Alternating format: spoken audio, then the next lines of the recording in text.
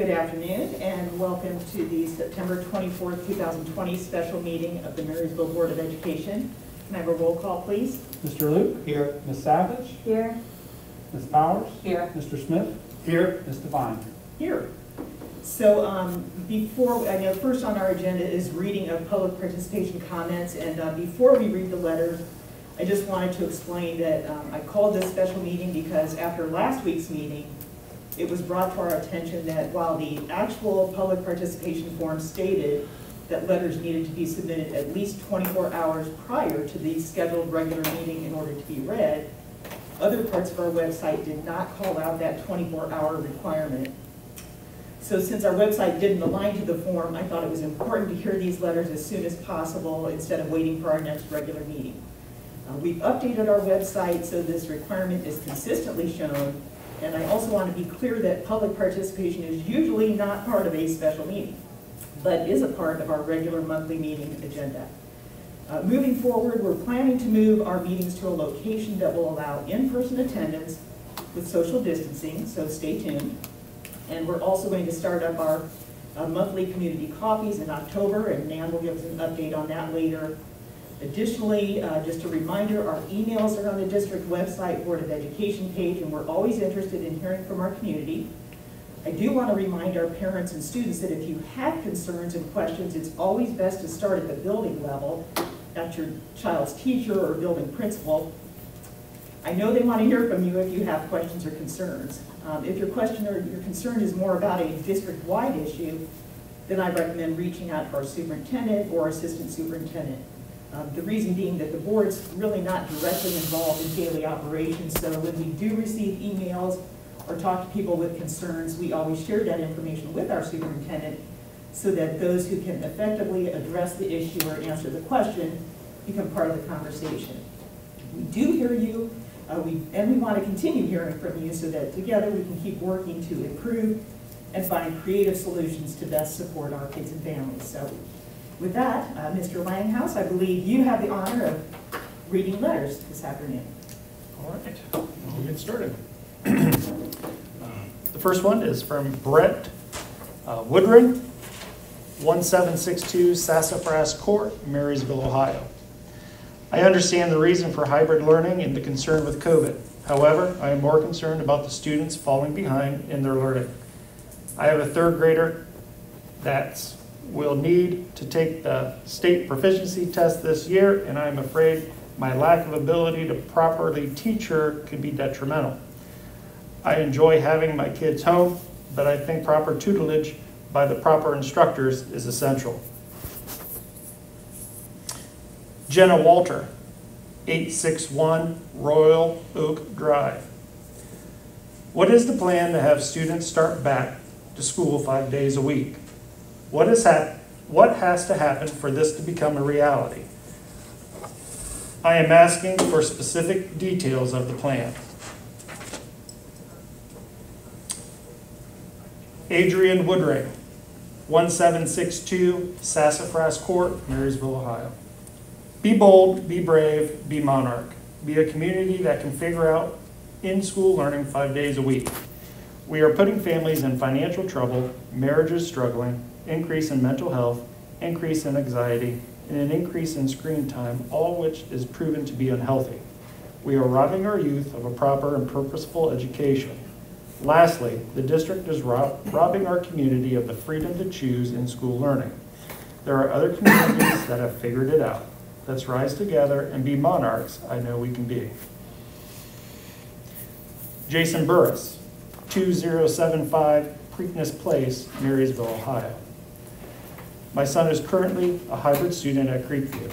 The teachers have done an amazing job. However, he is not getting the education he needs. Our kids need to go back to school 5 days a week. The COVID numbers do not justify the status quo. Thank you. Amanda Security, 1338 Cinnamon Drive. I think that students should get to go back to school 5 days a week so they can be more focused, get more undistracted education, and truly be structured. Julian Drushman, 561 Quail Hollow Drive. We decided to start the year off participating in all virtual learning model. As much as our daughter is doing well, we know she could be doing better. Our dining room and her Chromebook are not a classroom. With every day that passes, I'm watching my daughter change. The excitement that was once there when it came to her education is beginning to fade. She is losing her spark. She is missing those connections with teachers and friends. She missing her independence. She is missing normalcy. The mental health of our children is really at stake here. Now is the time for the Monarch community to come together and work on a plan to get our children back into the building 5 days a week. Scott Beasley, 2027 Derby Drive, Marysville, Ohio. I'd like the board to strongly consider our children to return to school 5 days a week immediately. We can't play games with our children and their futures. They not only need time in schools learning in a consistent manner, but they also desperately need the social interactions of their friends and peers. I know I have seen my 7-year-old grow up too fast by being around no one but adults due to ridiculous mandates, regress some in subjects because of the inconsistent ways he is learning material, and lose confidence in other aspects of his life. With the governor telling us to get used to this new normal until vaccines are made and a vast majority of the population takes it, this has no end in sight. We cannot do this to our children any longer. They don't deserve this. We are supposed to be giving them more opportunities than what we had growing up, yet we are taking everything away from them. Susan Musselman, 257 West 7th Street. The hybrid model has worked well for our family, and we hope it continues. Thank you for all that you do.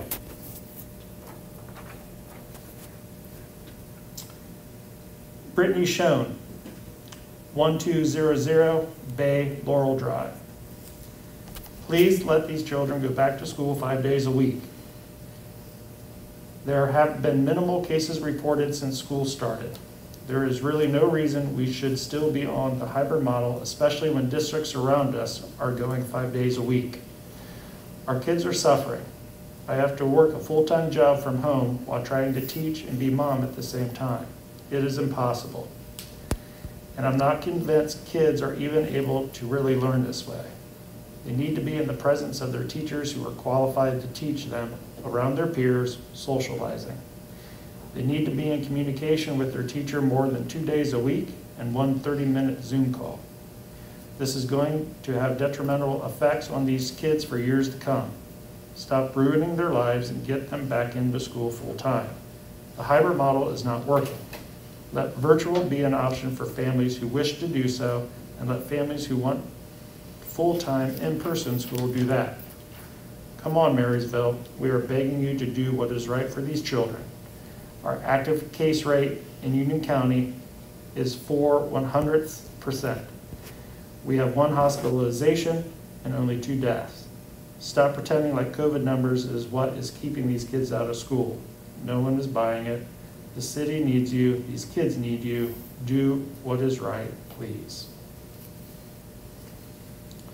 Trishelle Weichel, 537 Ambrine Mill Road, Marysville, Ohio.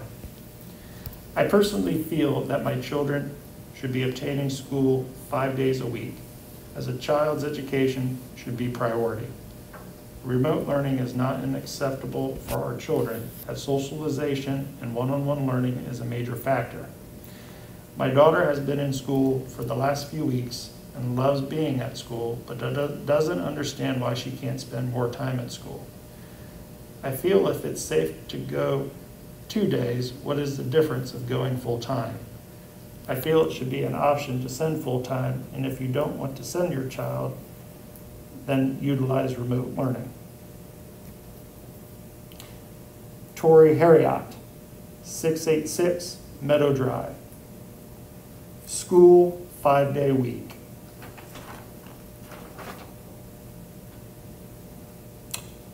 Rachel Patari, 960 White Oak Court, Marysville. I'm ready for kids to return to school full-time. My child has an IEP and he needs school full-time. Callie Berry, 26000 Lunda Road, West Mansfield, Ohio. I want school to go back 5 days a week. One of my children is on an IEP and she is not doing well at all. She needs the extra help from school. I'm not scared of the virus and neither are my kids.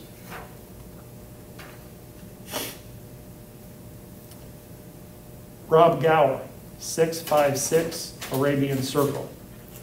This school board has failed the parents who voted for them and the students of Marysville Exempted School District. Union County has very low numbers, 31 actively ill, and 1 hospitalizations. I would like to know why the school board has decided to have remote learning for this entire year. This is overreaction, and last spring's our children will be so far behind, it will be hard to overcome. Our children need to be in school 5 days a week. Renee Lauk, 224 Burger Street, Marysville, Ohio. Our children need to be in school 5 days a week. They are not only lacking in education, but also struggling with mental health and social skills. Some students need that extra help from a teacher that is able to reword a problem, question, or sentences that not all parents are able to provide.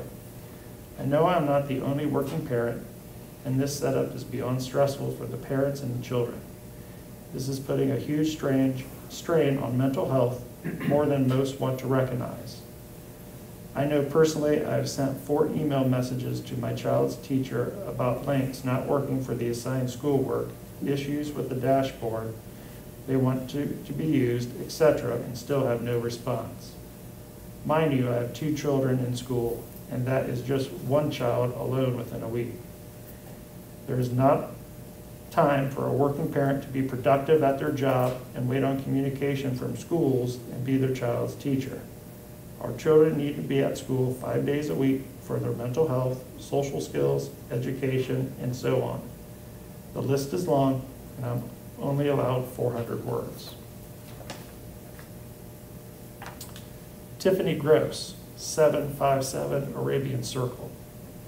I realize there are more pressing issues currently, but has the decision been made about the 8th grade Washington, D.C. trip being rescheduled for May 18th through the 21st of 2021?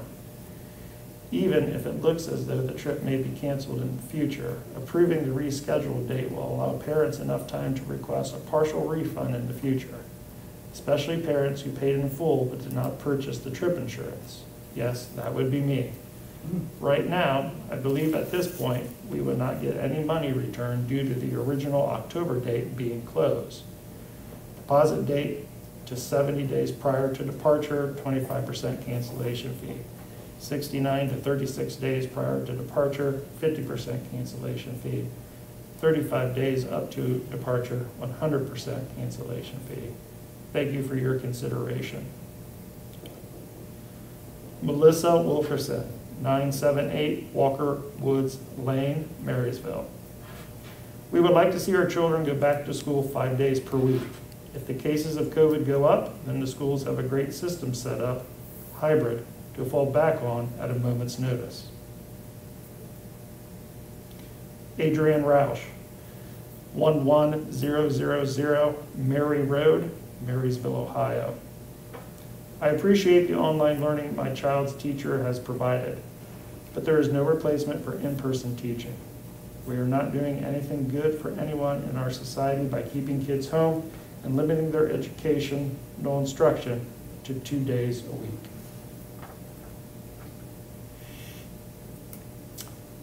Kelly Curtis, 358 Hickory Drive. Though the hybrid model is well thought through and put together, it is very difficult when both parents work full-time and the grandparents, that thankfully we have as support, aren't computer savvy. My kids are not thriving and need to be back in class every day. I have a 1st and 3rd grader that each learn in their own way, but it's not on the computer. One was behind before COVID, got further behind in the spring, and I feel is falling even further behind now. Our kids are being affected horribly, both educationally and socially. Kara Immel, 536 Bridle Drive.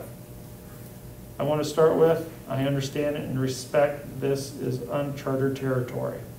However, I respectfully request the board to make a statement regarding the requirements, measurable, fact-based, to move from hybrid to full-time school. What is the exit strategy? It is imperative that our children get back to full-time learning. Kirsten Rodriguez, 561 Glen Oaks Drive. Surrounding school districts have returned to 5 days a week. Why is Marysville not following? My children used to love school, but now say they hate it and they are giving up trying. They are not completing the work that needs done during the day while I'm working at Honda. By the time I come home, they are counted absent and it takes me 2 to 3 hours to get them to do their work.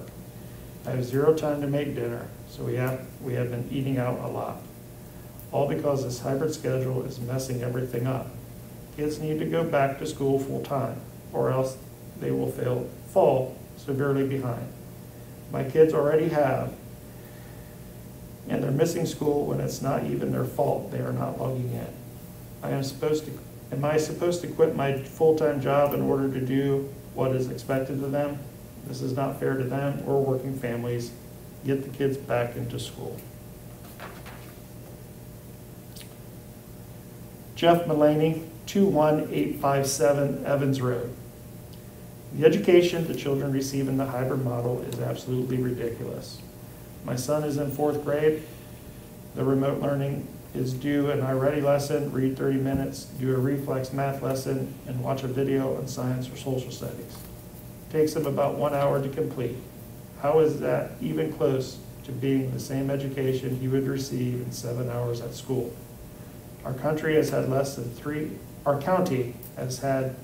than 300 cases, 7 months. The fact that children aren't in school is just completely insane. How long are we going to let our children's education suffer before we say enough panic is enough, quit living in fear of something that isn't even extreme in this country?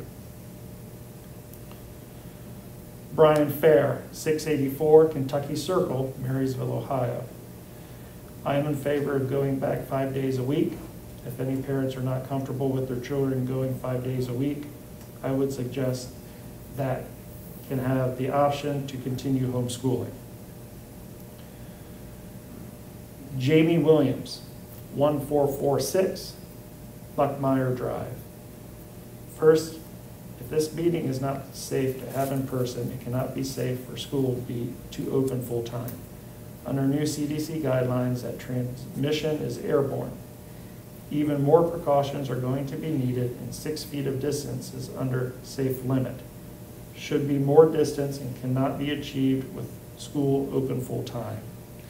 Keeping our caseload down by erring on side of safety will continue to benefit our community as a whole, timely, and prepare us for better for the future. You jump too prematurely can make a change, could result in a complete shutdown, driving our county into a dangerous position. This is hard times for all, and hybrid is keeping the community leveled.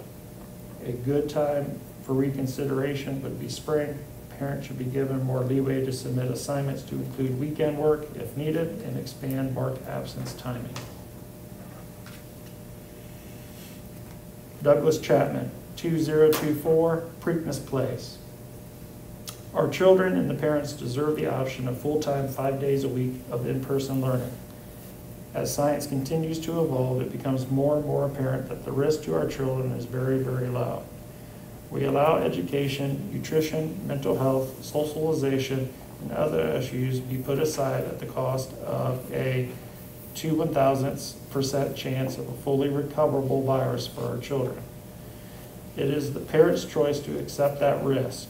Stop dictating and listen to your students' parents. 5 days a week options now. Susan Musselman, 257 West 7th Street. I am in favor of a continued hybrid schedule 5 days a week would not allow for necessary social distancing, nor is it fair or ethical to place our teachers in situations even more difficult that they currently face. Reversing an effective plan at the beginning of cold and flu season will hold unnecessary consequences. Thank you and good luck. Kirsten Rodriguez, 561 Glen Oaks Drive. Most schools around us are returning to 5 days a week. All of Madison County is returning soon. By avoiding children's proper educational needs, you are failing our children. I work full-time all day, come home to unfinished work, and have to spend 2 to 3 hours fighting with my children to complete their work.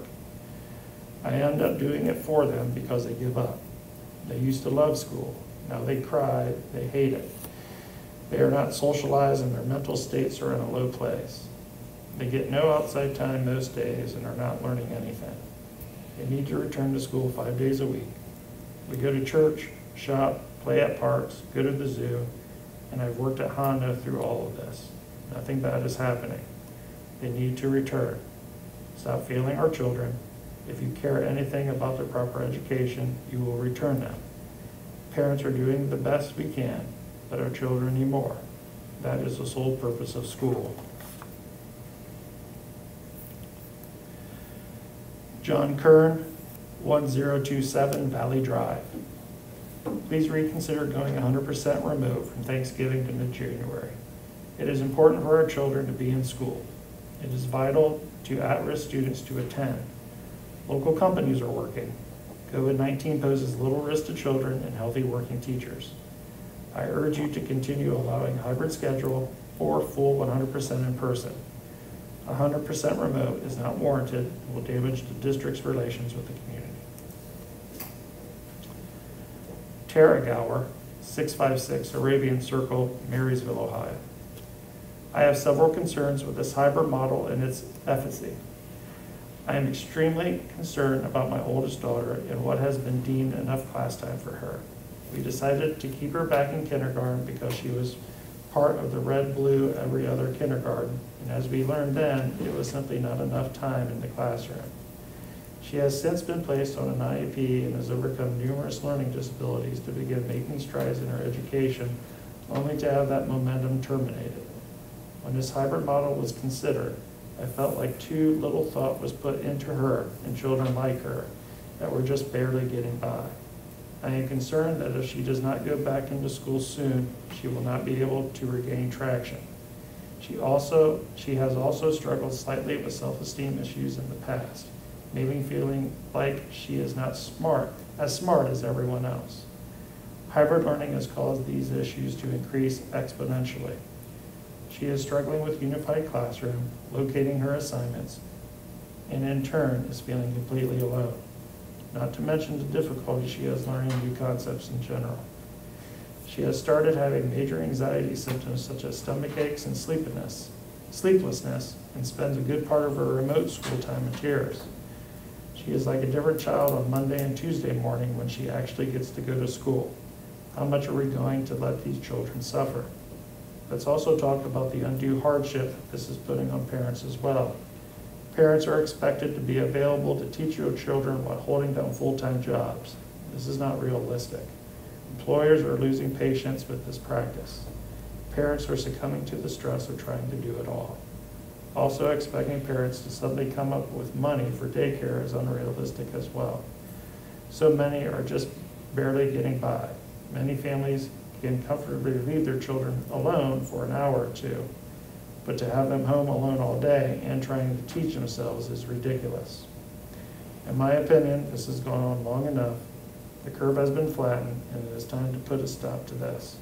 It is time for everyone to have an acceptable option of education.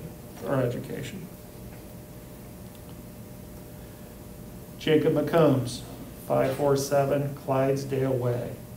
I am writing to formally express my concerns and raise awareness to the experience that has been remote learning. As with the other students, my son has been forced into a remote learning model since March of 2020. Since this time, the online learning has been a task my son dreads. Other times the material is not clear. There are many apps to juggle, a attachments, online assignments do not work, and retaining the material from his 2 days in the classroom seem impossible at times. Our family is not one who has the luxury of dedicating time towards school during the business day. As a result, my son has to complete his assignments in the evening, juggling sports and extracurriculars with his education. I'm very concerned how the hybrid model will affect my son and others in the community's long-term success in academics. Other schools have begun attending classes 4 days a week. Why is it unsafe for MEVSD to adopt a similar program?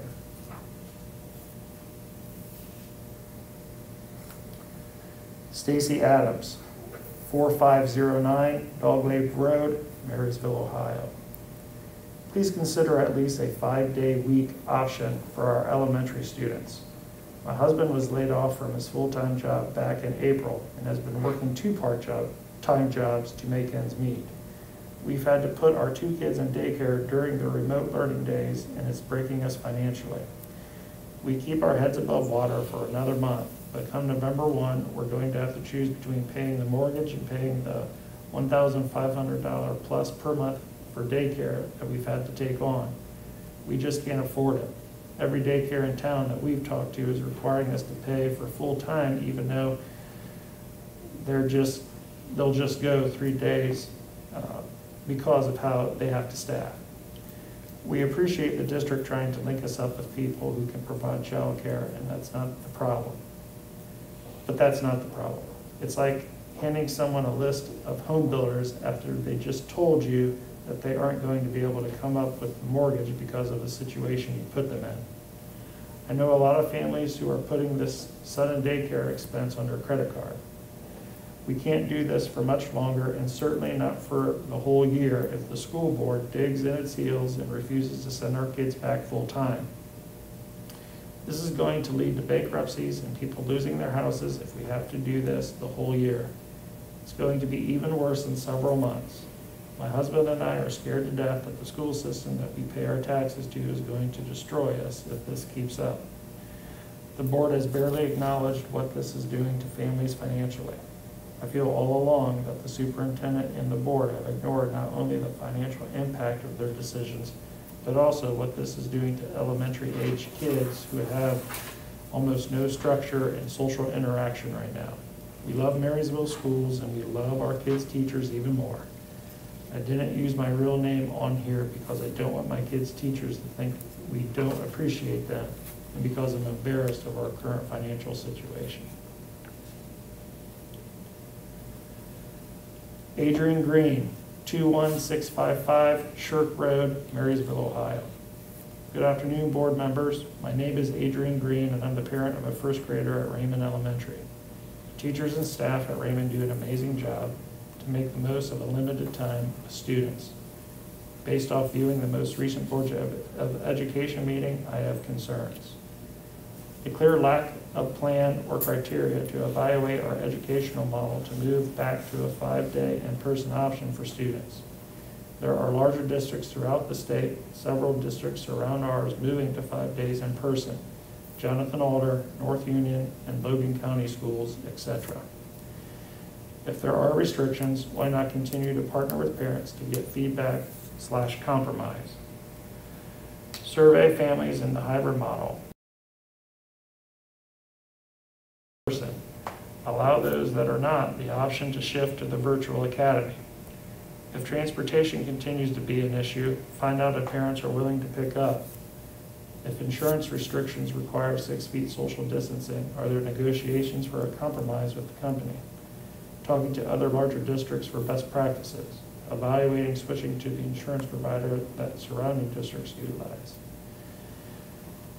5, option to allow buildings to go back full-time who may not have staffing issue.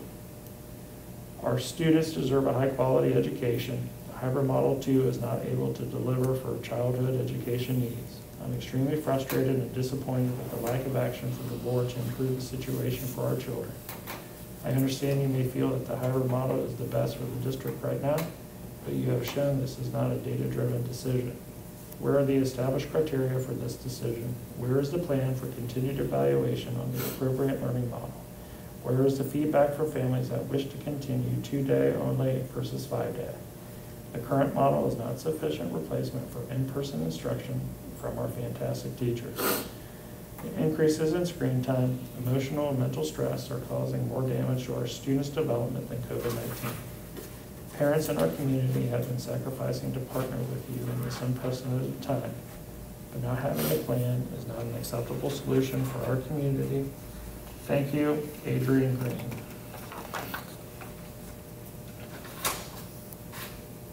Matthew Naguet, 443 Triple Crown Way. Marysville board members, I am writing this letter to stress some concerns that I have regarding decisions that are being made for the 2021 school year. I want to be clear that my issues do not stem from the direction the school board has decided to take in terms of the hybrid and virtual models thus far.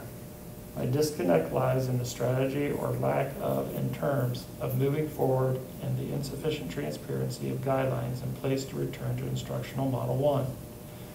I am overall pleased with the current state and direction the school board has taken thus far. My question to you is, where do we go from here? It appears that there doesn't seem to be an urgency or plan to switch to Model 1 strategy in the foreseeable future. The common response we keep hearing is that the school board has decided on a plan that they feel is in the best interest of the students and staff. When asked to provide steps moving forward, we have received the response that you are waiting to see how things progress before making any further decisions.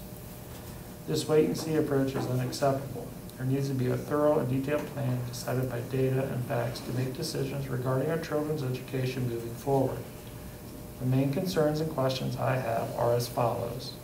Number 1, what criteria have you established that validates a safe environment resulting in the pursuit of the safe for all to return model?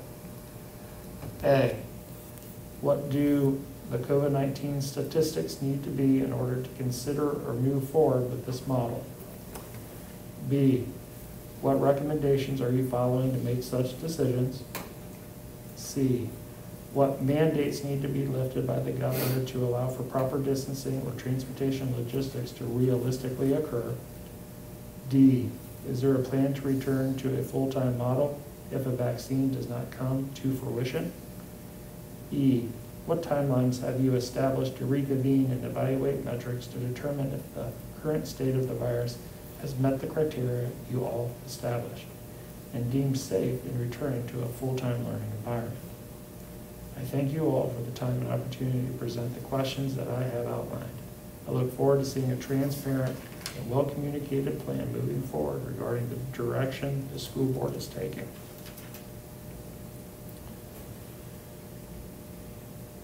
Whitney Swatson Trooper, 18003 Allen Center Road. My kids need to go to school all day, every day. Please follow in North Union's footsteps. Matt Naguat, 443 Triple Crown Way, Marysville. My concern is the fact that for the past couple of weeks, all that we have heard are reasons to validate why we can't go with a 5-day-a-week model. We continue to hear reasons for and have not heard what we are doing to prepare to return to the 5-day model. That leads us parents to assume the district has no intentions of even considering to put together a plan to return to a full-time model. All while the surrounding districts are finding a way, I understand the powers to be have made their decision on what they feel is the best plan for the students and staff.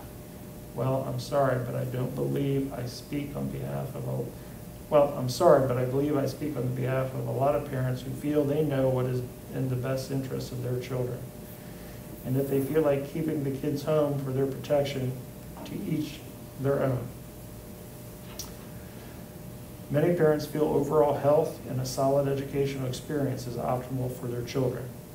I ask, what is the board's threshold or benchmark in terms of a goal to consider going back to a full-time model? What do the COVID numbers have to be? Does a vaccine need to be present? What are the measurables that we are being graded against? Has the criteria even been established? If not, shame on the board. If we do not have criteria established to meet a threshold that the board deems safe, then how will we ever get to an adequate learning environment? It's easy not to be transparent and keep playing the wait and see approach while parents hang in limbo.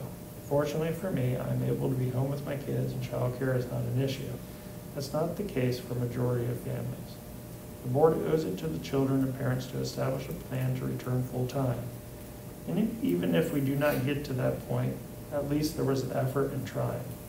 A goal without a plan is just a thought. What happens in the event that COVID does not go away like many viruses don't? What if there is no vaccine? Meanwhile, surrounding districts are going back successfully. So a year from now, Marysville decides to return and the COVID conditions remain the same. Yet, then it's okay to return full-time? Well, at that point, our kids have already been out of 5-day-a-week schooling for a year. How long does the board intend to continue with hybrid learning? I have said it many times on many forums. I'm not pushing for our children to return tomorrow or next week or even next month. But I want to see a fully developed plan with specific criteria and metrics to meet that the board has agreed upon to return full-time. This information needs to be shared with all parents, students, teachers, and staff. We at least deserve that. We deserve better. More importantly, our children deserve better.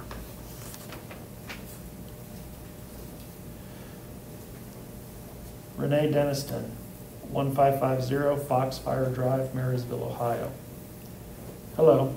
My question is regarding the potential of all remote learning from Thanksgiving until Christmas.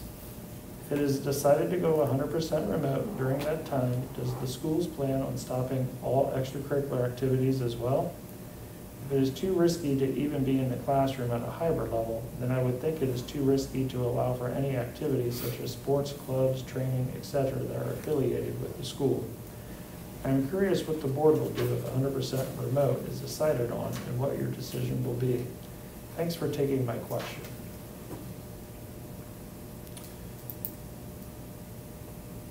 Casey Command, 1215 Sassafras Lane. It would be great if everyone who chooses to go to in-person school 5 days a week could do so. One of my daughters is on a hybrid schedule, and I just think she would learn her best if she was in school 5 days a week. She becomes more motivated with the help and encouragement of others. She also learns new skills when being around others that sometimes we don't think of doing at home.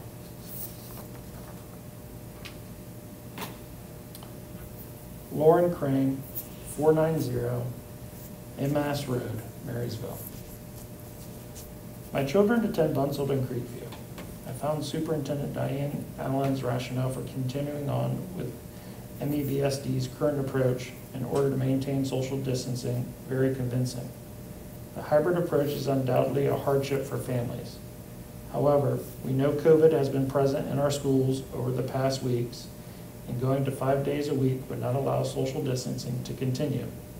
Sending groups of kids home erratically to quarantine for 2 weeks here and there without warning seems likely to be even more of a hardship as we get deeper into winter.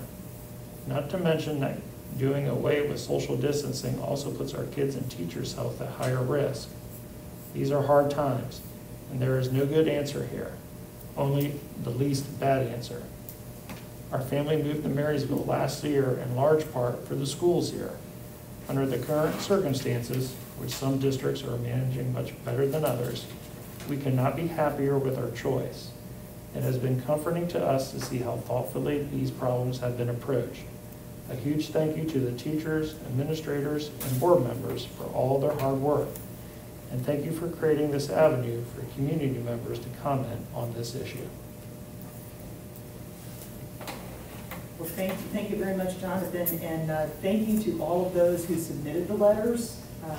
I just want everyone to know that we hear the frustrations, we hear the challenges, I'm at the end of my rope feelings. We also acknowledge that there are those who are happy with the current model. I think that we're going to have a superintendent's report, and listening to those letters, it's clear that having that, some kind of a tentative timeline, frequently revisiting, We know the importance of communication, and so I know I'm looking forward to your report and some conversation with the board here as we move forward. So Perfect. and also, I also just want to say that, I think there were a couple of letters in there that might require some direct follow-up. I think about that Washington trip rescheduling. So as always, if there's follow-up required, I know that will take place, and you will keep us updated. Mm-hmm. Thank you. So as you know, we sent a video out Tuesday morning in which we kind of answered some of the questions from last meeting and kind of gave, I would say, an overall state of the state. At the beginning of the year, we sent several communications. We had some parents ask us to back off a little bit as they were getting inundated with the beginning of the school year information from parents. So we'll be kicking that back up on a more regular basis now that people are kind of settled in. I wanted to provide for you a current case count. Currently, we have 4 students who have tested positive. We have 12 recovered. We have 31 students currently quarantined. Staff, we have 2 staff members who are currently positive for COVID. We have 4 staff members who are recovered, and we have 18 staff members currently quarantined. So we have a total of 22 positive cases in the district, either current or recovered, and a total of 49 individuals in quarantine. So what as you know, last meeting, and again, and most of the video was really a recap of our last board meeting, a lot of the information I shared with you. So Kim, Jude, and I today spent some time modeling with the current quarantine numbers of 49, what that in fact might mean. And again, it's a predictive model.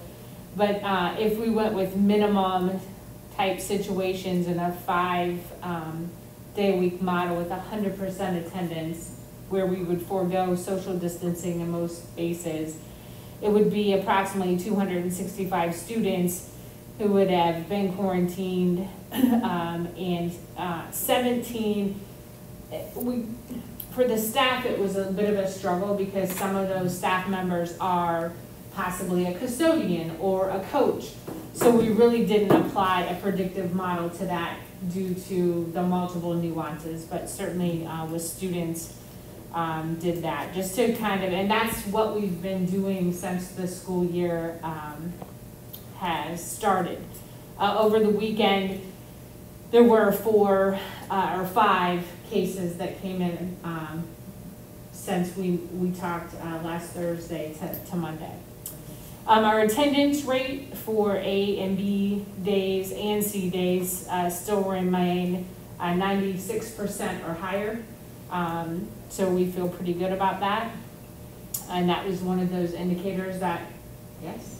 Oh, no, I just want to can I go back and just ask a quick question? When you said that when you were coming up with the number of kids quarantined, or number of people quarantined, and you said with 100% attendance, were you talking about 100% of the 85% that are coming? So of kids that are currently yes. coming to school. Right. So we didn't factor in any virtual kids coming back or anything like that. The important thing to remember, and that's later in my report, not only have families selected Virtual Academy, which has taken out 960 students approximately, but we have also removed 28 staff members to educate those students. So our model for Virtual Academy is a bit different. Some districts have purchased a product, the student logs into that product and works on that all day, and there's no connection or very little connection back to the school. Ours is actually facilitated by teaching staff, and what that looks like varies between elementary school and high school, obviously, But we did dedicate staff, as we all talked, beginning of the school year, about the importance of relationships, and Right. that's why we chose that model. So, Right. I think that's important to know, and I'll talk about that as well. Thank you. So we even, we went on the current numbers. We did not move Virtual Academy back, or we do believe that, and we will do some talking to parents as well. If we go back 5 days a week, we do believe that we will have some people come back from virtual, but we would sense that more people may choose to go virtual, which would put more stress on need for staffing in the virtual academy, if that makes sense. We're teetering on capacity with that currently with virtual academy. Yes. Okay, now I know the state has just come up with a dashboard.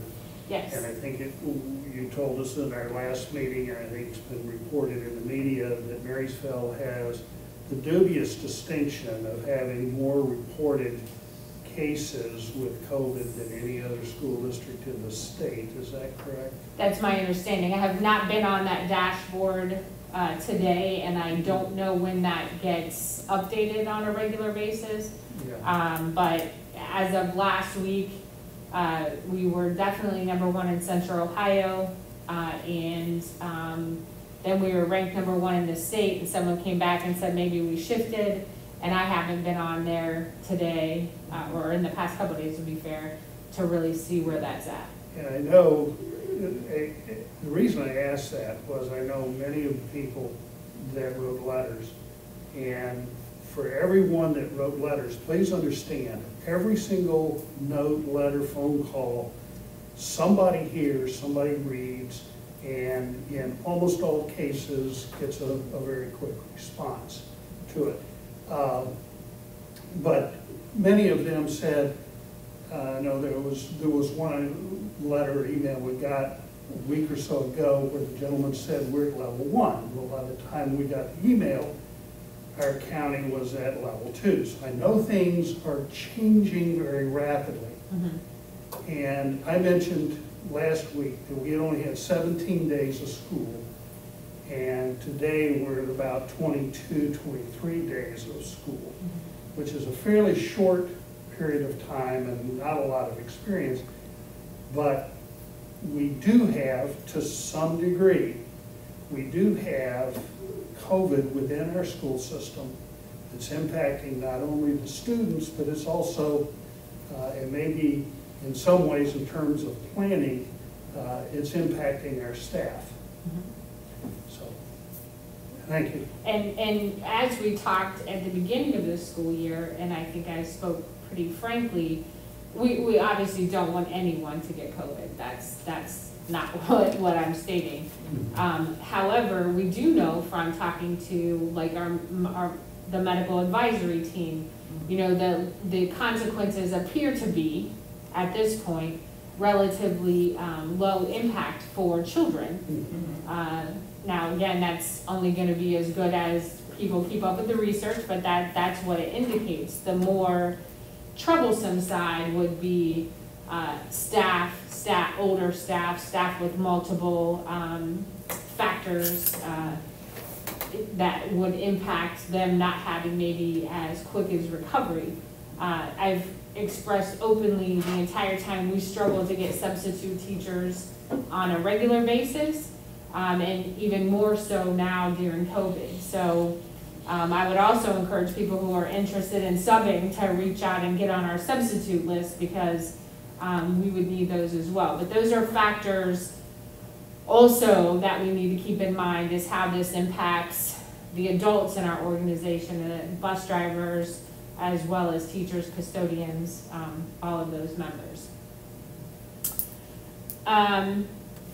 So we've talked all summer, I feel like last spring and into this year, about several priorities.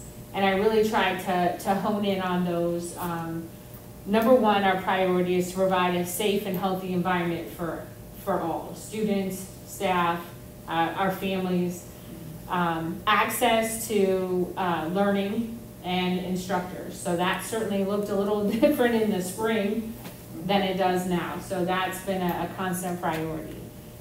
Also, we've prioritized the social emotional well-being of our students throughout that time, and trying to look at the best ways to make connections with them and support unique circumstances and of individual students and groups of students, and really try to create situations that provided consistency and stability for parents. And so those 4 factors continue to be at the forefront of looking at instructional models, what's happening on those remote days. I know parents have given the principals some great feedback, and changes are taking place based on that feedback. I heard one of the examples in a letter today about the, pushing back assignment due dates to weekends or being cognizant of those demands, and I know those have all been topics of conversation in our meetings. So the changes and the, I don't want to use the word survey, but the contact with parents and feedback is taking place at the building level? Yes, every principal at this point has completed some kind of feedback loop survey to parents. And most of the concerns, and it's highly aligned to our letters, would be on those remote days. So one of the questions we have posed is, so when we think about remote days, specifically Wednesday seems to not be as big of an issue as the opposing days. So if I'm an A kid, my B day, or if I'm a B kid, my A day. So one of the questions we have posed and talked a bit about is really, what could we do? How could we rethink and repurpose staff to create more adult contact with students on their remote day? So if a student gets stuck or a parent is unavailable to help, what are some additional avenues we can create for families? So that is in the works currently on those off days. And I think that today I was a part of a brainstorming session that really had some great ideas. We've hired a dedicated sub in each building. So using that dedicated sub maybe differently. When students are a mass brace outside, spread out, is there a possibility for teacher to hold a Zoom session then, or for the guaranteed sub to come out and monitor that work while the teacher would stay in the building? So we are looking for more ways to build those connections between adults and the learners at home on those remote days. And again, that was based on the parent feedback to us as well. Certainly, there are constraints with any model. We've talked about that. And that access to staff is a constraint with the hybrid model. We've heard that. We've talked a bit about constraints with the 5-day-a-week model I just expressed to you. Some of this might be repetitive. The sub-pool, we are concerned with an increase of people coming back, increase of quarantines. It's important to know that actually a quarantine is 14 days, which many times is longer than if you're out for the illness. And some of the situations we have talked to other school districts about is, for example, a teacher may have children of their own in the district. The student gets quarantined, then maybe a member of the house gets sick, and then another one is quarantined. So some quarantines can really add up to nearly 40 days of absence. So that has been an obstacle in some other districts we've talked to. So that would be one of those things we need to keep in mind if we do look at a model that would forego social distancing. I already talked about the staff members we've dedicated to Virtual Academy. So one of the pieces we've tried to look at since the beginning of the year is if people come back and we look at room size and we have, let's say, of course it never works out perfectly. So maybe in first grade you have 2 extras, and in third grade you have 5 extras, and in fourth grade, but there's not you couldn't really bring them together in one classroom to facilitate learning. So maybe there would have to be shifting of buildings. So it's that part is something we're still looking at as far as, do we have available space? Can we get an adult in there to teach in that space in order to offset some of those pieces? It's like a ginormous puzzle.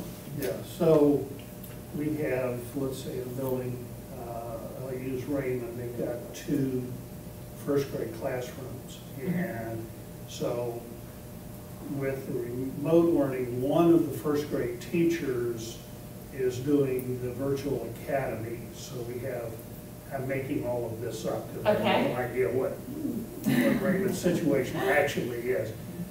But because it's a smaller school, for me, it's easier to figure out. I've got 2 classrooms. One teacher's going to the virtual academy. Now, if we go to 5-day instruction, and we have more kids come back than the one teacher that remains in the classroom can handle, to put kids in that second classroom requires hiring additional staff. Correct. Okay. I think the best example would be a high school example. So if we had a teacher that moved to remote, we collapsed their entire schedule. Okay. So they had an 8-period-a-day schedule. I know they're on block, but 8 period a day, we collapsed that schedule and moved that person to work with virtual kids. And they have a caseload of 150 kids in virtual as well. So if we open back up, and if we want to stay socially distanced, we don't have the staff to pick up those other people and keep people socially distanced. All right, thank you. Yep. And we've had a commitment to the 2 layers of protection. I would think is another thing that's been kind of an important factor. So we're always looking for two things: a mask and 6 feet, a desk barrier and 6 feet. So we've stuck to we've committed to that on behalf of the health department's really recommendation. Obviously, we talked last time that bringing everyone back, even when kids are still out for the virtual school, I think that's an important part. I'm glad you brought that up. We would compromise that 6 feet. Right. It's I guess the easiest way to say it, in a dream world, 28 kids would have come out of one class and gone to virtual school, and the teacher would have gone with them. Well, that's certainly not how it happened. You have so many kids in first grade and second grade. Right. And I know, we've heard from the surrounding districts, they have made the comments that we realize we're not going to be able to social distance. And, we heard Jason's comments, it's his recommendation. He does understand that in some areas of our county, the outbreak levels are lower. In Marysville, we're experiencing more here. Yes. So, that's always a choice. I guess it's out there. And the schools that we're comparing to, they have a lot less numbers, I think, than our school has. So Fairbanks has had 0 positive tests, and North Union has not had any either. Right. So certainly that is a factor as well. Right. And really what's kind of interesting though, Amy, it's like if you look, there's really no rhyme or reason as far as districts and their choices of how they are bringing kids back in and how they're teaching them, because you have some small districts that are like 1,000 students that are doing hybrid. Right. And then you have, I saw one 4,900 student that is doing 5 days a week. And then you have some 3,000 students that are all remote. Right. So it's all across the board, and it kind of comes back to, you know, you need to look at your numbers, at what's important in your district and in your community. So, And I've definitely reached out to other superintendents. I heard that question in one of the letters in a 5-day-a-week right. districts and asked, what are you doing and how are you doing that? Most of the time, not 100% of the time, they are able to get 6 feet distancing with all of their kids returning. And that would be one major difference, I would say, in the conversations I've had. Okay, so I've got a couple of questions, but before I do, part of what we're dealing with is we don't have good data. Okay, we don't even know nationally what's happening with the schools. People are starting to try to get that data, but approximately 50% of the schools in the country are hybrid. Approximately 25% are 5-day-a-week, and approximately 25% are entirely virtual. So we're like right in the middle. But one of the crucial things that we need to know, I think, in order to move forward, because what a lot of these parents are saying is it's not just that they're having trouble with the hybrid model, they're feeling like we're not doing anything to move forward. And one of the things that we could do to move forward is get a handle on how it's transmitted in the schools. Okay, and I think that we as a country are not doing that great. There's a lot of things that aren't known that we could possibly be doing better at figuring out, but that's maybe something we could do here as well. Not just keep track of the numbers of how many kids and how many teachers are infected, but how did they get it?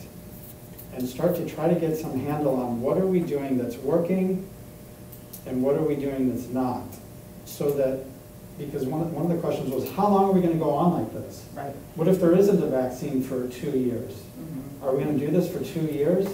Well, no, if we can learn what we do that keeps it from being transmitted in the buildings.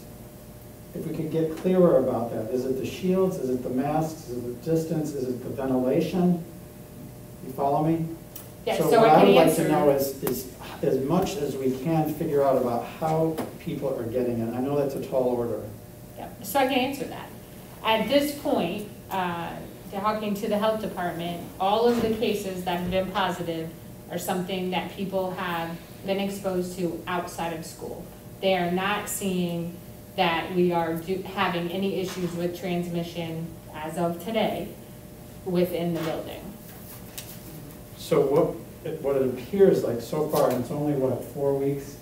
The kids have been in the buildings? This is week 5. Yeah, we're in week 5. So it's still early, but it looks like what we're doing now is either working or there's just not anybody in the buildings with it anyway, so no matter what we do, it's not going to be transmitted. You follow me? Mhm.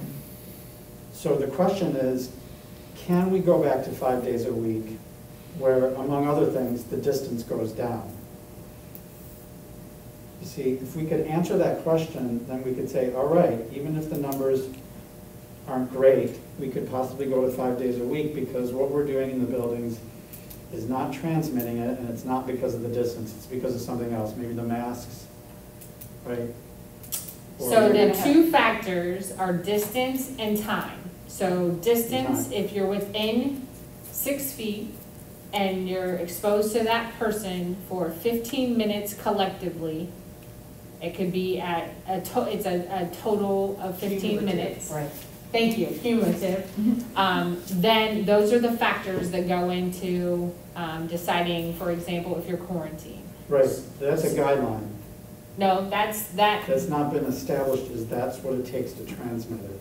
We still Correct. don't know Cor- exactly what it takes. correct, but when we're talking about student absences, that Right. is what will impact us quickly. So if I test positive and Todd is within 6 feet of me for 15 minutes, he'll be quarantined for the 14 days. So he may get it and he may not get it. But those are the 2 factors that go into quarantine and would create more disruptions. Right, so let me put this as a question then. You heard the parents that are saying, what are we doing Mhm. to move out of this model? Are there things that we're already looking at that might allow us to put the kids back in 5 days a week, even if the numbers stay about where they are. I'm talking about the numbers in Ohio or the numbers in Union County. Mhm. Here's another thing I think that we have to factor in, Brian. Where are the children going and where are they picking it up outside? So I think that we also have to go back on saying to the parents, you know, if we're not transmitting it at the school, but they're bringing it into the school, what are you doing outside of the school to prevent them from getting it? Well, To that's bring a- it into other Right, children? that's a great point, because think about this, if they're in school 2 days a week, where are they for the other 3? If they're going to some daycare center and there's transmission there, this might actually be worse. This model might actually be worse for transmission than the 5 days, if the schools are safe, you follow me? If they're not transmitting it at the schools, sending them home 3 days a week, maybe putting them in locations where they're more likely to get it and bring it to the teachers the other parts of the week. That's not what the health department has said as places they're getting it. They're- So it's been, It's not daycare centers? correct. Great. And again, our K-6 numbers are relatively low. So as you look at the numbers, and then 7-12 seems to be, in particular, our middle school seems to be leading our number range. So are there concrete things that, and I'm not saying that we can answer this yet, but are there possibilities of concrete things we could do in the buildings that would allow them to be back 5 days a week and still have these low transmission rates? So I think there's some large assumptions to be made. If that transmission rate is limited because of the distance and face masks, the distance will be compromised when we bring people five days a week, you know, and so that, I guess that's in part how I would answer your question. The other kind of larger mass areas we are looking at, so when kids gather, for example, for lunch, we're trying to look at how, and I've talked to some buildings that are in 5 days a week, how you might better manage that. Right now, for example, at the high school, we have 2 kids per table. If we doubled the numbers in there, we could not continue that space. So we're looking at those as well. And a lot of places are going back to classrooms and eating in order to get that space. So we are looking at some of those best practices that are happening in other places that are 5 days a week. I think I have not talked to one now. Fairbanks will be one, and so will North Union, yet that have been 5 days a week and not had 6 feet. So there is a case that came up this week, and I have a call into that superintendent to talk to them about their, how things are working at their building. So we are continuing to look at those things. There's also, I'm just throwing things out now because I hear a sense of desperation from a lot of these parents. Mm-hmm. And part of it is what they're dealing with at home, but the other part of it is, how can we go on like this for 9 months? Mm-hmm. So I'm thinking about what things might change the status quo. And one thing might be we learn more, like we learn, oh, it's really not the distance, or it's really not the masks, or it really is, and then we can really focus on that, and that might open up some possibilities. Another thing that may be on the horizon is a lot more testing. There are companies that are working on tests that will be fairly inexpensive and, you know, almost like a pregnancy test, something you can take at home, maybe with saliva. If something like that comes around, let's say in the next month or two, maybe that's the sort of thing that we could really add to the equation and say, look, if we test our kids every couple of weeks, maybe we can get them back in five days a week. Does that make sense? Right. So I guess what I'm saying is I want us to be proactive about this. It sounds like the parents feel like we're just settled, like we have this plan and that's it. Is that your approach to this? No, I mean, my next part, I mean, we already had a medical advisory team meeting set up next week to talk about what they're seeing and what the current research is indicating about child transmission. Their advice the whole time has kind of been what I articulated today about with children. I again want to say I don't want anyone to get sick, but with children, it does not seem to be as impactful as an adult. Their advice has always been a concern about staff. So we're going to revisit that topic. And then the superintendent's task force, which is made up of community members, parents, et cetera. We're meeting again next week to kind of look at that and go over those priorities that I just talked about and talk about next steps as well and feedback. So all of those things, it's not a status quo. I do think that this first 4 weeks of school, it was a heavy lift for our staff, and we're really trying to figure out how to do some things. And at that point, you know, that's where the absolute focus needed to be, getting kids here, finding kids, getting everything reassociated. As you know, in the summer, I said it makes a whole lot of sense to try to commit to one level for 9 weeks. 9 weeks is up October 16th, I think, in that range. Because we don't want to hop in and out of models. That's why we didn't align to the state system. As Mr. Smith mentioned, we're yellow 1 week, orange. That means we would have been jumping back and forth between those levels, and we did not want to do that. We wanted to commit because we know that's in the best interest of kids for as long as possible. So there's been no intent to stay status quo, but I would be remiss if I didn't say we had some kinks to work out in the first 3 weeks because we've never done this before. So you're thinking in 9-week blocks. Is that fair? Yeah, I mean Here's that. what we're doing for 9 weeks. That's Mhm. not the same as saying we're doing this for 9 months. Correct. Right. And we've also, just like we ask parents who chose virtual, you know, we want you to make that commitment for a trimester or whatever, or a semester, so we don't have all the transitions for students.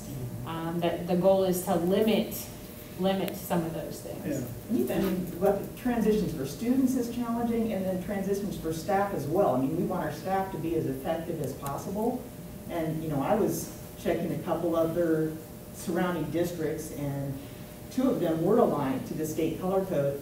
And their plan was, if the color changes on Thursday, we'll let you know on Friday what the instructional model is going to be on Monday. But, oh my, I mean, I think that would be incredibly challenging as a parent. And so, but I do hear from the letters, and I think, you know, we can always improve, we can always do a better job with our communications. And so just having, you know, being clear that we didn't come into this thinking we're going to do it for the whole year, you know, but obviously we weren't clear enough in saying we'd like to commit to at least a semester. You know, maybe some of that stuff was on the paperwork, and as you're meeting with your advisory committee, you feel like, oh, this is common knowledge, you know. So I think it's important to continually talk about these things and communicate. We're not sticking to this for the whole year, or we haven't committed to sticking to this for the whole year right now. We're constantly looking at data, and, you know, remember that a lot of these decisions were made based on information that we had back in July, and as we all know, that's changing sometimes on a daily basis. So, you know, as we move forward, we're going to continue to reevaluate, base our decisions on the most current information. And so, yeah, I kind of struggle when people said, we want specific metrics. Well, when I look at all the different districts out there and all of the different plans, that tells me that, you know, people are using a variety of metrics, and many of those metrics are, you know, or information about them, guidelines continue to change. So it's an incredibly challenging situation. And if it wasn't, we'd see districts doing the same thing, but they're not. So I just think, it is important for us to listen to these letters and to see, are there common themes that tell us what we need to do a better job with. I think it's also important we continue to listen to the health officials. Yeah, oh, yeah. Right. And I know that, I mean, I have grandchildren I'd love to see in school, but at the same time, I don't want to risk their health. Right. I like the hybrid model, for them, talking as an outsider, because I don't want to compromise, I don't want to see their health compromised, and because that's why we have professionals in the health field, and that in Mr. Orsina and everything else to guide us what we need to do. One of the things I'd like to bring up is really, I think, a couple of small points that we did, I don't think you heard from the letter, but you and I heard from the couple that we talked to. This summer, Diane said, we're going to plan for the worst and hope for the best and be prepared to turn on a dime. And the couple had in mind changing on a dime, going from the hybrid to 5 days in class. But I shared with them that the decision, many sleepless nights on the part of our superintendent, was whether or not we could go hybrid and whether we should be all remote at the start of the year. And I told them that we were probably about this close. Please make sure you get this on the camera. We're about this close, okay, to everybody being virtual. Yes. And that the move was, the stretch, if you want to look at it that way, was to go to the hybrid model. And that the turn on the dime was to make a reverse and go back to the online model. And so, it was not an easy decision. And the hybrid was really an effort to try to get the kids as much contact, give them as much social, emotional help and so forth as we felt was safe. The second thing, we've been talking about all the different models and the metrics and things, and for me, from the national government, state government, local health department, everybody that is a medical professional. We hear a lot of things from other people, politicians, etc. But the people that are the medical professionals have been extremely consistent that mask and 6 feet make a huge difference. And if I understand correctly, there isn't any way we can maintain 6 feet distance between our staff and the kids if we bring everybody back. In every single classroom, no. Okay. There are a handful of classrooms throughout the district. The answer to that question would be yes, but not a majority. I have a spreadsheet I can share with the board if you want to see And it. so, to me, that's one, the medical professionals, if we're looking to make a change, the medical professionals, for me, need to provide some additional guidance as to the distance and the effectiveness. I think it goes toward Brian's point. Are we learning the information and so forth? The other thing was that while, and I think we all know, kids don't seem to get as sick. They get the virus, but their experience with it is not as severe. But one of the other aspects was them being the point of contact for other people in the community, and we've talked about that. But I think that is also, moving back to Brian, what is our experience in terms of the contact? We know kids are getting the virus, and hopefully they're not coming to school. Mom and dad hopefully are taking temperatures and making sure that they stay away. But that may not always be the case. And so I keep saying, you know, hey, we're only in this for 20, at this point, 22 days or 23 days, something like that. I need more time to see. I think 20 days of experience makes me uncomfortable to make a decision that has potentially significant impact on people's lives. And I know, you know, our staff, we have staff that are dedicated to trying to address the social and emotional issues. It's not something we're not cognizant of. It's not something that as a school district we're not trying to address. I know it's terribly difficult, and every kid's situation is going to be a little bit different. But I know that, you know, we have said we're not going to be tied to the governor's map, that we're going to be looking more local in terms of what our internal experience is.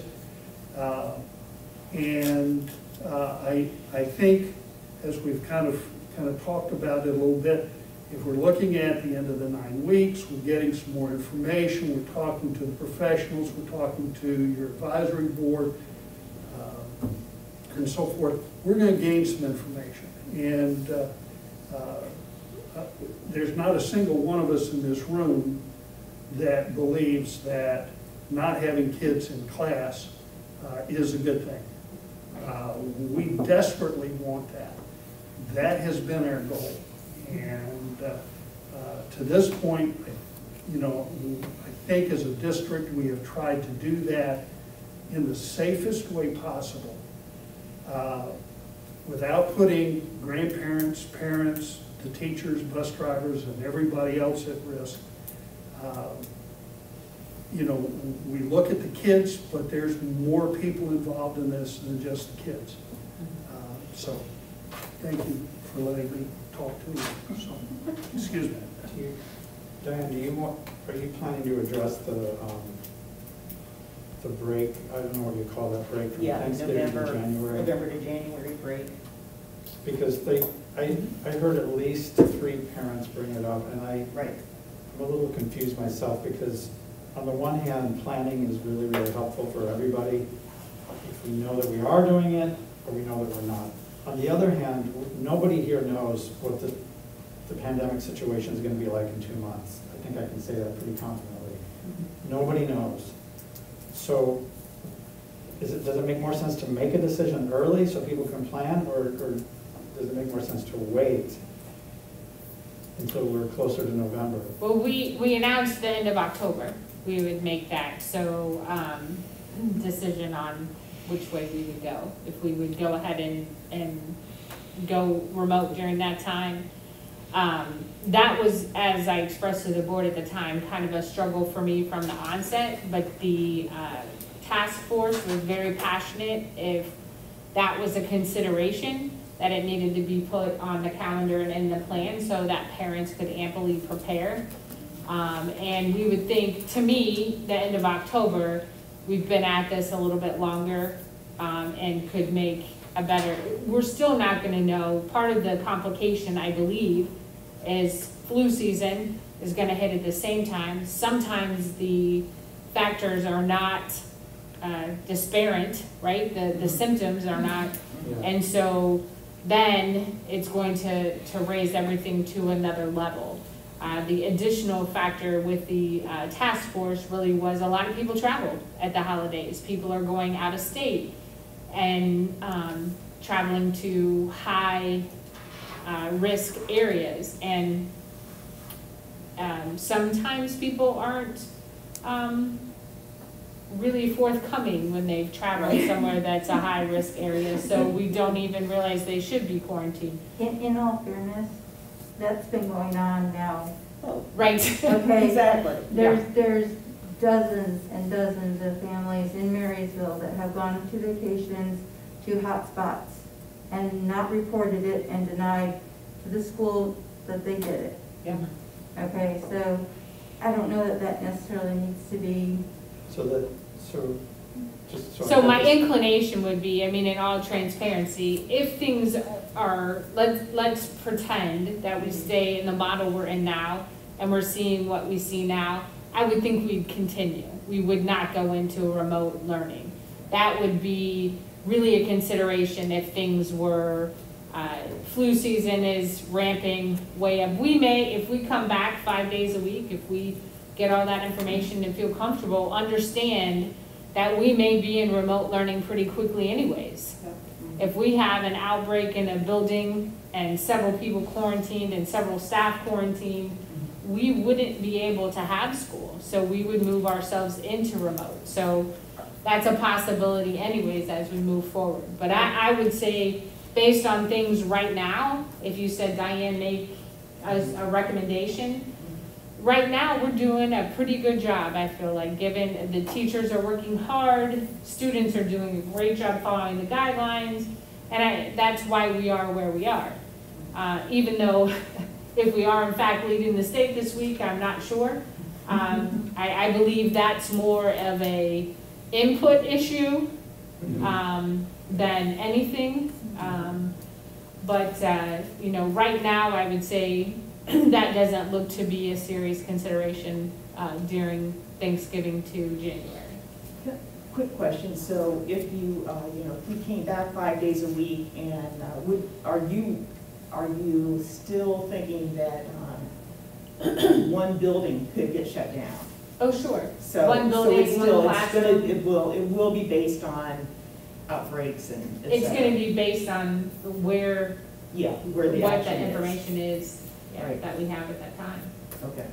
We've worked hard to limit traveling teachers, so we've kind of eliminated that factor because that was one of the issues, but that's made staffing shifts all on its own. So there are a lot of pieces that we've done to help prevent a district shutdown, but that also, we also recognize that we have families with multiple children at multiple grade levels. Right. So that all impacts in different ways. And when you say traveling teachers, you're talking about teachers traveling between the buildings. Yes, I'm sorry. Right, yeah, Yes, just for yes. anybody watching or anybody who might have said. Shared teachers might Yes. be the better way to say it. So a teacher that Right. teaches at the high school and the middle school or multiple elementaries, we've eliminated all of those prior to the beginning of school.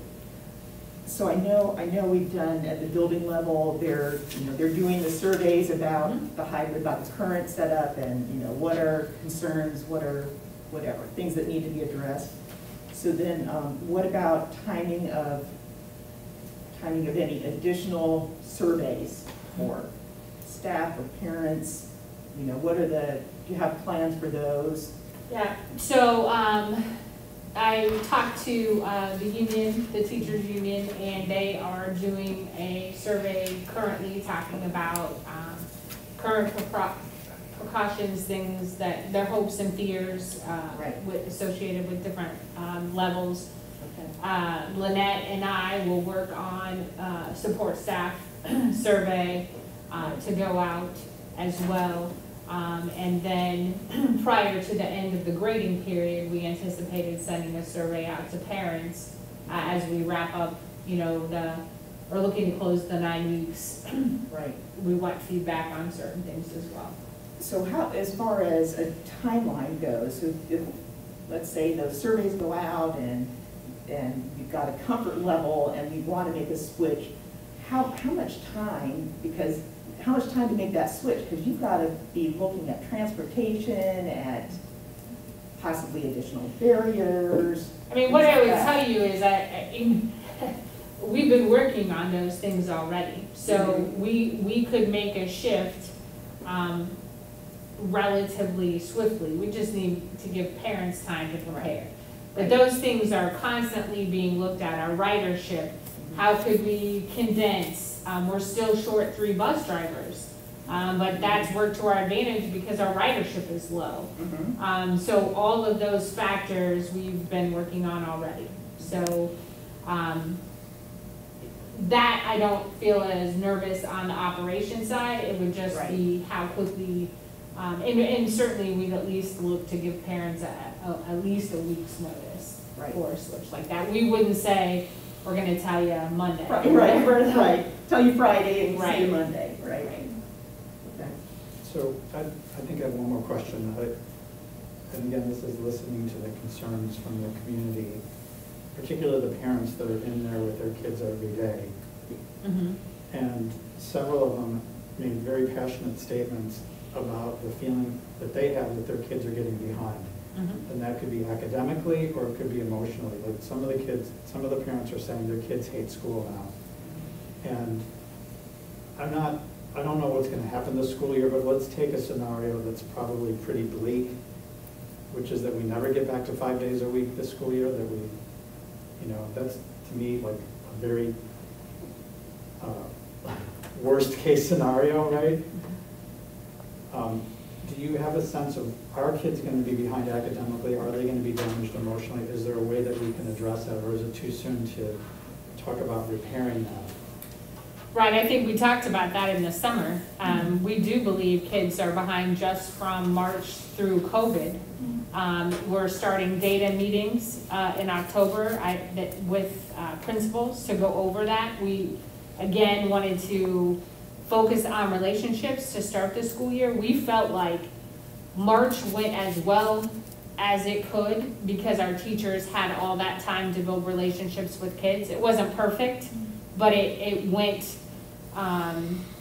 as well it was going to because we had relationships and kids hadn't been here. So we spent the first few weeks just really focusing on relationships and not doing achievement data.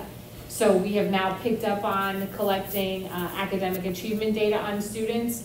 What's gonna happen on the onset is, and not to get too educationalese, is a student who might actually be a tier 1 student is probably going to test and show us they're a tier 2 or tier 3 student until school's been in session a while, and then they'll come back to tier 1. So one of our reasons for starting the way we did is we did not want to elevate everyone to tier 3 when they in fact were just showing that because they haven't been in the practice of school and just had retention issues, summer slide. So we're now getting into where we're gonna know specifically who is showing results that would look like a 2-tier intervention, 2-3, to a 3 intervention. So I can follow up with you on those specifics. Social emotionally was your second part, right? There's that whole thing too, right? Yeah. So that's certainly a concern. Mark has worked on some strategies for teachers to embed within their remote days, as well as things they can do on the days students are there.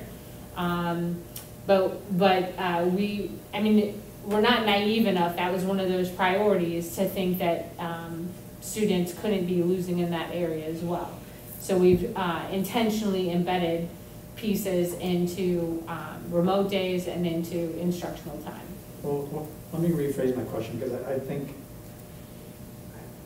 and I don't mean to put you on the spot because this is the kind of question that any one of us could either say, I can answer that or I can't. It's a difficult question. But one of the perspectives that's out there is they're getting so far behind emotionally or educationally that it's worth the health risk to just throw them all back in. Mm-hmm. So my question is that true? Is it true that what they're losing by being hybrid or remote, they can't get back? That we can't get it back? No, I don't think it's true that they can't get it back. It's going to take time to get it back. I would agree with that statement.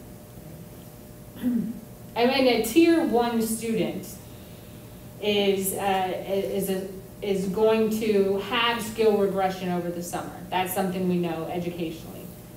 A tier 1 student's going to regress as well, right? And so once school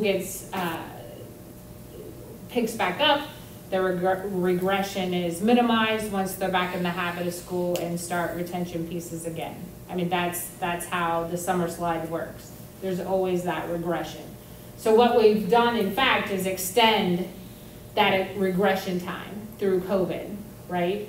And so the obstacle for us, or the challenge for us, is really, okay, how can we make those remote lessons impactful, make sure reading is targeted at the right grade level, that we're running groups when we have FaceTime with kids to maximize that. It's never going to, 2 days a week is never going to be the same as 5, never. I mean, that would be the, there will be slides in learning. So it is, Because it sounds like they are not permanent. What's that? Those slides are not permanent. No. so. I mean, I don't know, we've never been through this before. I mean, that'd be precursor everything, Yeah. but with the right instructional strategies, which we have embedded, Right. we will be able to make gains. But it's gonna take time to get those gains back, but it's not a permanent, position to be in. But we need to be wise about the time we have now, be wise about the instructional practices we're using on remote learning days to help impact what happens on the days you're in class. So I saw Tracy Richardson this morning at a business impact breakfast, and she talked about trying to get a bill out there to provide more funding for our community.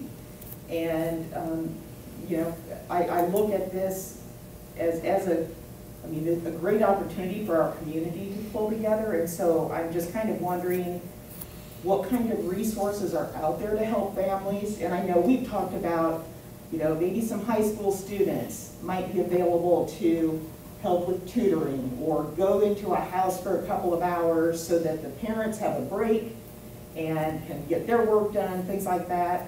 Again, that's kind of, I know that's, you don't have anything really officially set up at this time, and it's also challenging to offer resources and like we can't vet everybody ourselves. But are there conversations going on with maybe other providers? I know Dan had talked about the Hope Center. Yep, the Hope Center has reached out, Yeah. and Nan started that conversation with me. And they're going to be offering some tutoring services. So right now they're trying to hire tutors. Okay. So Mark is leading that charge from our end. Okay. And I believe the time was like 9 to 6, something like that. And what, like financially, because, you know, we're hearing that too, people that are used to sending their kids to school and not having to worry about the financial impact of daycare. You know, what is that? I'm not sure the intent is to replace daycare in that No. tutoring session. Right. My understanding is to work on homework and those kind of Right. things, Right. but I think that service is free for Yes. certain students of the community. Actually, it's, as long as there is a student that matches the money requirements, everyone else can attend, no problem. There just has to be one person in Okay, there that matches the income requirements, then everyone else rides on the coattails. okay. So, good to know, but I know that they're still working on like what would be the best timing, like a morning session versus an afternoon versus an evening session. So Yeah. challenges with using teachers, obviously, Right. they would not be available until after 3 or whatever their workday, so. Right. And then we're working with mental health and recovery. We've hired an additional school navigator to help with mental health and support for families and services for families. So we have our partnership with the Mental Health and Recovery Board in upping those services as well. Okay. So, Good. Could I say one thing? Sure. I mean, I want to make it very clear that everybody, I haven't talked to one person that doesn't want kids to come back 5 days. And this would be really easy if you asked me a question about increasing a reading level of a kid from one spot to the other and the strategies that are associated with that. There's tons of research. There's not research that provides a playbook for a superintendent or a board of education on exactly how to handle a pandemic crisis and make sure that students are safe and community is safe, and it weighs heavy on all of our hearts, all of this. So I think it's really important that people understand that. There's not a day or a night that goes by that we're not trying to figure out Yeah. a way to do things better. Well, I know that many of the people said, we want to know the metrics, all right? Right. And I brought up, you know, we've been doing this for a short period of time. Right. And I think hopefully it's clear that the governor's map, the different levels and the switches from one week to another is not something that's going to, in and of itself, drive a decision as to whether we can go back to 5 days of instruction or not. My dad, I want every kid to be in class as much as possible, but my dad told me more times than I want to know that I was old enough for my wants not to hurt me. And this is one of those times when I have to think about that. You know, what I want is something that I can't necessarily have at this point. And in terms of metrics, I think there are some places that as a board member, I'm going to be looking at. The recommendations of the Union County Health Department. You know, what they say in terms of social distancing and wearing masks. The statewide data, local data, all that kind of stuff on those kinds of things. Our COVID numbers. Now we have 20 days of experience with COVID numbers. And so to try to come up and say, if 5% test positive, or if we have 10% quarantined, or if we're under this, you know, 6% affected by COVID, we're going to go. I'm not comfortable doing that because, you know, we don't know what sort of impact we're getting a feel. We've had, what was it, 22 positive tests, and we've got 49 people in quarantine. So we're getting kind of a feel now in the last couple of weeks as to how COVID might impact our ability to have teachers in the classroom and also be able to get kids in the classroom. The space in the building. You know, we have a finite amount of space. And so, you know, that's a metric. As long as we have social distancing, that's going to be a key. And parents have said in their letters, and rightfully so, I'm concerned about my child. And nobody ought to be more concerned about their child than them. And please, if you're a parent, you got a kid in our school district, speak up and speak out. Let us know what we're doing right and what we're doing wrong. We're working our butts off to try to do things in the right way and keep your kids safe and get them well educated. But we got to try to do both things. And, but, having said that, this is not a decision that's just about the kids, but it's also about all the teachers, the bus drivers, the administrators, and everybody else that's involved. We have to make a decision because they want a safe work environment. They want to be able to go home to their families, and we have to, as a board, I think we have to consider what sort of situation we're putting people into. And so, in terms of specific numbers, I can't think of a single number that I could say this is something, if we reach this point, that would drive me toward 5 days a week. But I think as we look at these general areas and as we gain some experience, looking, you know, a month from now, the middle of October, end of October, I think we will be in a much better position to make a judgment as to what, if any, changes we're going to be able to make.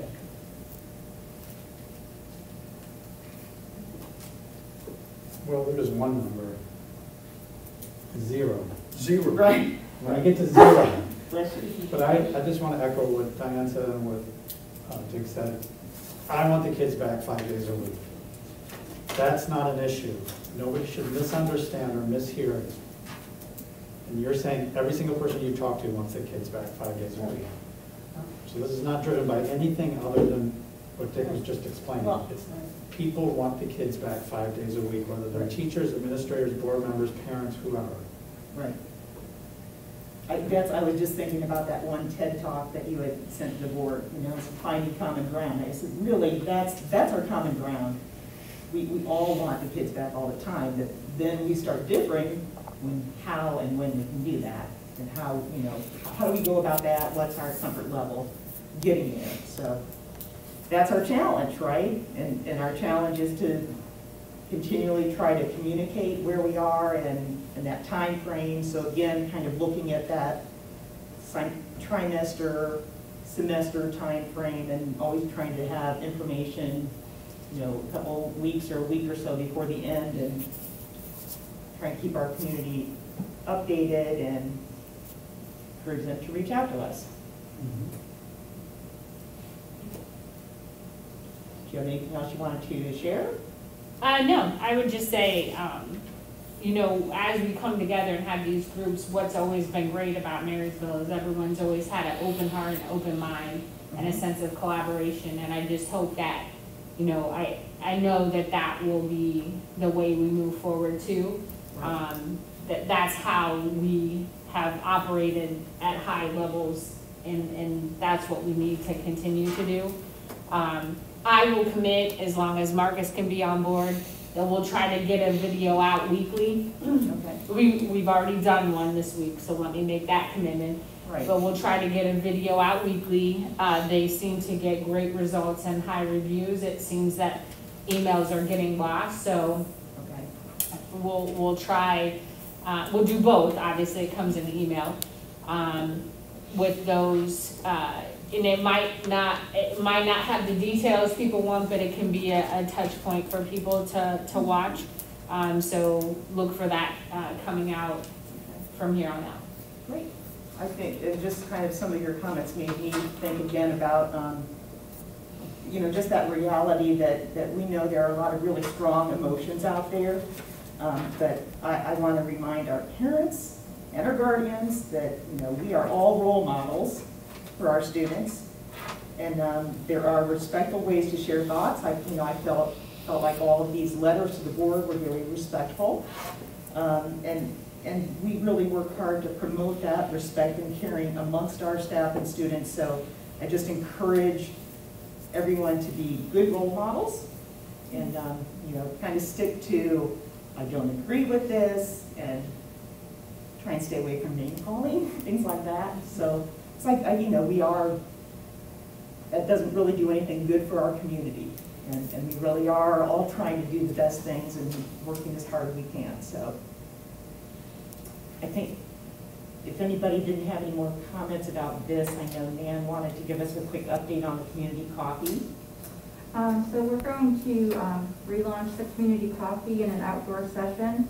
So we're going to do it at the Creek View parking lot. Many of the addresses of the people that wrote letters are from the Mill Valley community. Right. So it's a nice centrally located, and it's kind of going to be rain or shine. So October 10th, 9 a.m. to 10 a.m. And I'd like to encourage parents, we don't usually do this, but if you are planning on attending, or if you feel that there's going to be a large group of people, maybe someone could email us from the community and let us know that it's going to be a large group of people. Typically, we only have 2 board members together, but if it's going to be a large group, then maybe we could have more, but be in separate small groups. Because if we have more than 2 board members, we're not allowed to meet with more than 2 board members, or that's considered a public meeting. Correct. So I think we had talked about if we needed to maybe go have one at Mill Valley or have one at Northwood, that would give us a couple different locations. And what board members are available on October 10th? I can do October 10th. Okay. I'm available that day. Would you like me to set up a form so that they can get to it easily on the website as opposed to emailing you? Oh, that would be good, like a sign-up form. Okay, and we'll just put it on the front page of the website. Yeah. And just like your intent to show up, and you don't have to sign up to show up. No, Right. no. Now, what are you guys gonna do weather-wise, did you say? Rain or shine, we'll be in cars, and if the weather's horrible, you know, we may say, hey, guys, this is, you know, if it's thundering and lightning, Okay. we're not gonna, you know, force people to try and yell or, you know. Well, if you would want to cancel too, because it would be something like that, we could get that on the website pretty quickly. Send out tweets, whatever. Right, you just need to let us know. Right. October, even November. Yeah. I think weather-wise, we should be fine with the jacket. December might be a little bit, January, we're gonna have to come up with a different. Yeah, I think in, you know, in December, we haven't done them in the past just because people, we found out really wasn't the time that they were focusing on community coffees. Correct. I Okay. can be a backup if you need. Okay, Yeah, I'm available too. okay, good, good. Yeah, so, again, seems like a lot of the concerns are coming from, not everyone gave their, child grade, but it seems like a lot of elementary, parents, from the Mill Valley area in particular. So, this is a good chance for us to hear, you know, directly from them and, bring their thoughts and we can listen. Great. And we'll post that on the website as well. We'll update that information. Thank you. Yes. And we'll, yeah, we'll be anxious to hear how your, you know, about that meeting with the advisory committee too. So Yep. we'll look forward to that. And no, the only other thing I wanted to remind people of, and for anybody watching too, is the reverse homecoming parade that's scheduled for September 30th. So let's see, that's next Wednesday from 6 to 6:30. Is there any information on the district website about that? I don't remember seeing an article yet. Okay. So maybe, I'm sure something can go on the Facebook page or something, and the district website, just to remind people about that. There was only one other thing that I wanted to update. Sure. You all received an yeah. email about an investigation that involved some of our students with the stealing of political signs. Right. That situation is under investigation currently, and certainly it is a legal issue as well. So the high school administration is looking into that and dealing with that according to our code of conduct and athletic code of conduct. So I wanted to make sure I just kept you up to date. I'll let you It's know. being investigated by the police, actually. Well, it's being investigated by the police, but Okay. we also have a responsibility through the athletic code of conduct as well to do an investigation. Right. Okay. Thank you. Sure. If there are no other comments, I would accept the motion to adjourn. So moved. Motion by Mr. Smith, Second. second by Ms. Savage. Roll call? Mr. Smith? Yes? Ms. Savage? Yes. Mr. Luke? Yes. Ms. Powers? Yes. Mr. Vine? Yes. Motion carries. And before I officially say we're adjourned, I also just wanted to thank everybody for some really thoughtful input, great conversation, and keep up the good work to our staff, administration. We just can't thank you enough. And our families too, and the students. So with that, we are adjourned at 5:54.